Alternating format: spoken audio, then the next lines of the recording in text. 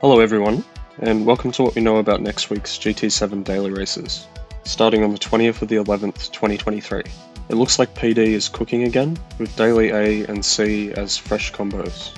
Thanks to GTSH Rank for the information. If you appreciate our videos and find them helpful, please consider subscribing.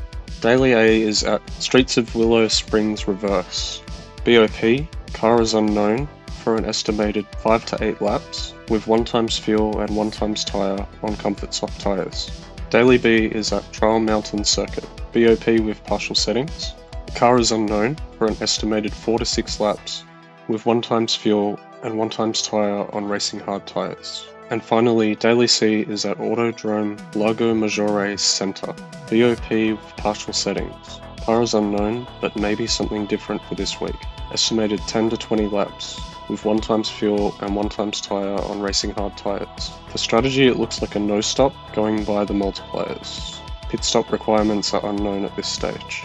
I hope you guys found this info helpful. If I find out any further information, I'll update accordingly.